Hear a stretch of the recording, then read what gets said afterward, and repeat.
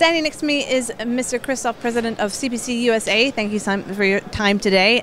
You specialize in counter-pressure casting technology. What are you presenting here at the fair?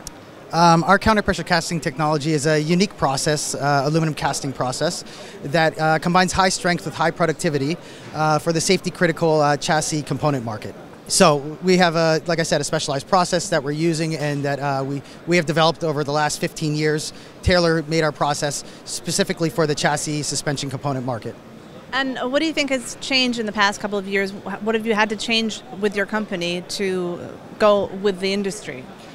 Basically, what we did is we saw that the trend is going to be turning from cast iron steering knuckles to aluminum. And like I said, for the last 10 years, we've been going towards that trend. And we see that all the major automobile manufacturers need to make their cars lightweight, fuel efficient, and still get the performance that they want.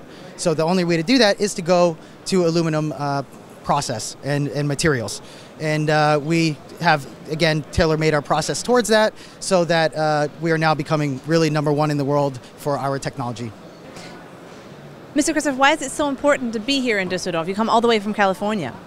Messe Düsseldorf really is the only place in the world where you get everybody from global suppliers and global customers coming to you, and where you meet and greet them. It's once every 4 years, so I really call this the Olympics of the casting industry, and that's why we're here, and we always put full efforts, and it's always worth it. You already told us about the trends concerning your company. What about the trends in the industry? What have you been hearing here at the trade fair?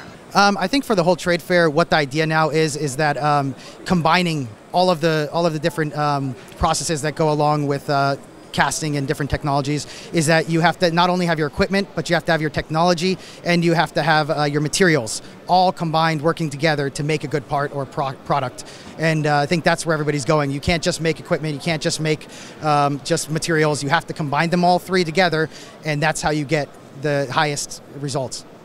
Thank you very much for your time today, and have a good time here in Düsseldorf. Thank you very much.